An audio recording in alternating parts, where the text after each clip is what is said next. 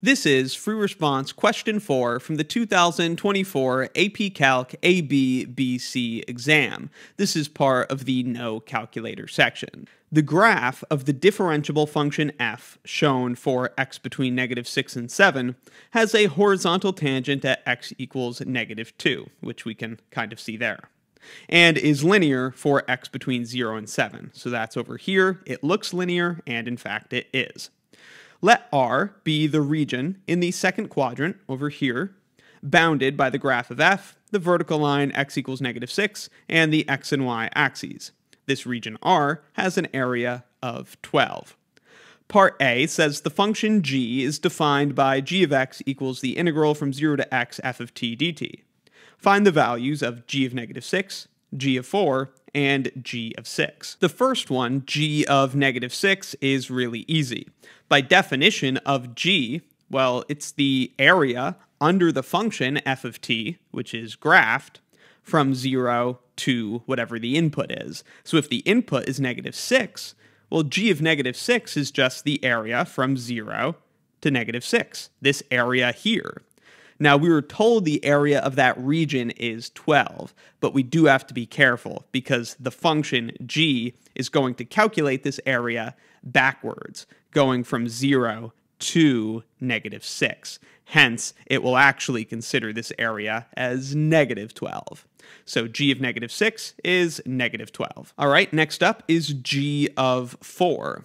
To calculate g of 4, we just have to calculate the area under the curve from x equals 0 to x equals 4. That's just the area of this triangle.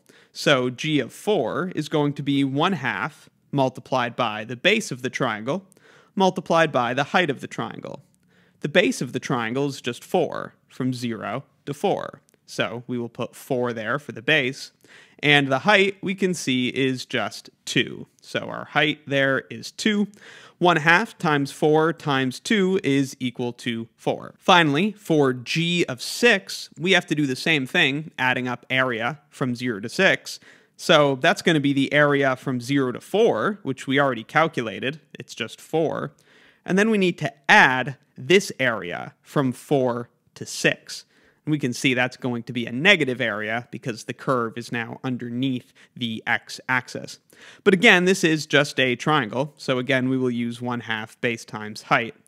And again, we're taking all the area from 0 to 6. We already did the area from 0 to 4, so now we're just going to add the area from 4 to 6. The base of this triangle is 2 from 4 to 6, and the height we see is -1, which is why the area will be negative.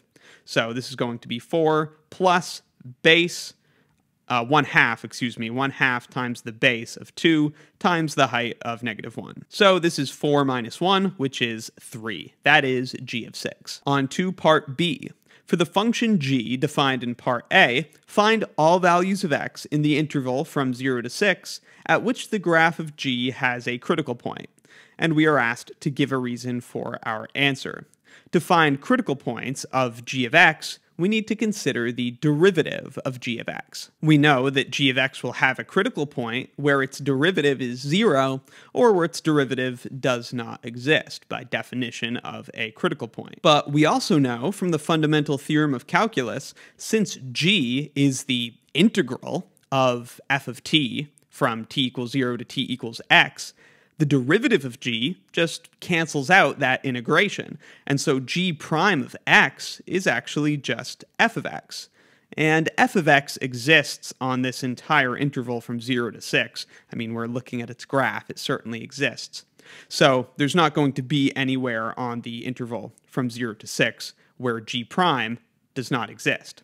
Hence, the only places we have to look for critical points are where f of x is equal to 0. And from the graph, again, focusing on the interval from 0 to 6, we see that f is equal to 0 at x equals 4. So that is our one critical point. That's the only critical point, and so that completes our solution to part B. Let's finish with C.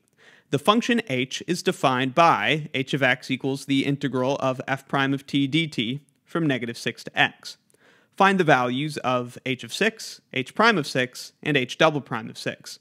and show the work that leads to our answers. So I'll jot down part C up here, beginning with the calculation of h of 6.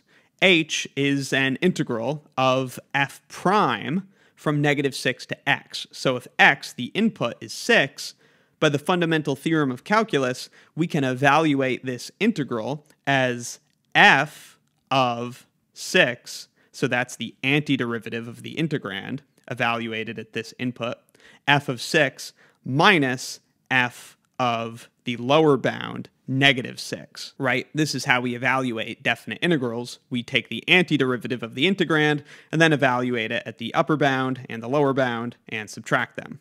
We can find these values from the graph. F of 6 is given as -1, and f of -6 we see is 0.5. So this is going to be -1 minus 0.5, and so the answer is -1.5. Now, what about h prime of 6? Well, the derivative just undoes the integral, so h prime of 6 is actually just going to be f prime of 6.